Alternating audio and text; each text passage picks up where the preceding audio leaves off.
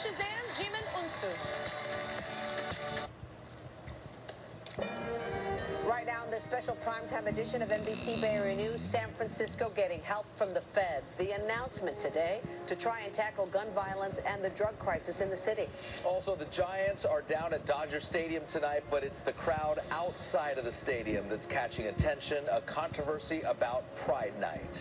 And they don't want a repeat of this, how Bay Area County Fairs are stepping up security to make sure it is fun and that there's no fighting. They want it to be a joyous thing.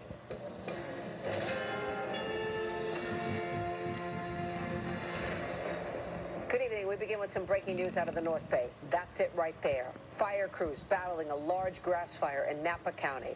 CAL FIRE tweeted this video showing the airdrop. Right there, you can see it on the flames. This is Pope Valley, an area in the Vaca Mountains, some 40 miles northeast of Santa Rosa. We just got an update 5 minutes ago. Forward progress has been stopped. So far, about 103 acres burned. Here's another look now. This is time-lapse video from the wildfire cameras in the area. CAL FIRE says they have several crews on site right now.